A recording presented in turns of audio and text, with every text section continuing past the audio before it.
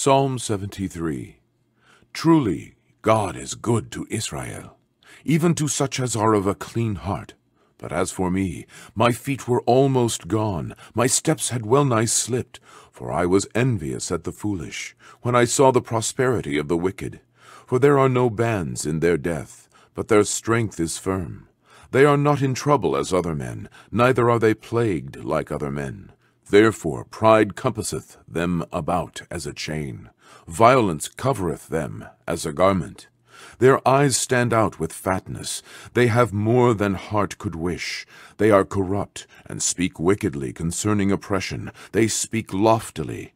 They set their mouths against the heavens, and their tongue walketh through the earth. Therefore his people return hither, and waters of a full cup are wrung out of them. And they say, How doth God know? And is there knowledge in the Most High? Behold, these are the ungodly who prosper in the world. They increase in riches. Verily, I have cleansed my heart in vain, and washed my hands in innocency. For all the day long have I been plagued, and chastened every morning.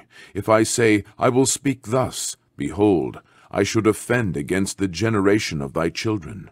When I thought to know this, it was too painful for me, until I went into the sanctuary of God. Then understood I their end. Surely thou didst set them in slippery places. Thou castest them down into destruction. How are they brought into desolation? As in a moment they are utterly consumed with terrors. As a dream when one awaketh, so, O Lord, when thou awakest, thou shalt despise their image. Thus my heart was grieved, and I was pricked in my reins. So foolish was I, and ignorant. I was as a beast before thee. Nevertheless, I am continually with thee.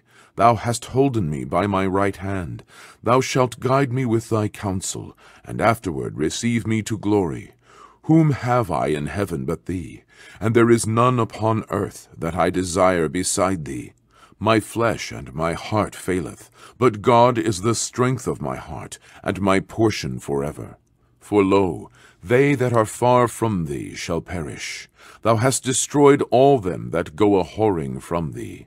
But it is good for me to draw near to God. I have put my trust in the Lord God, that I may declare all thy works.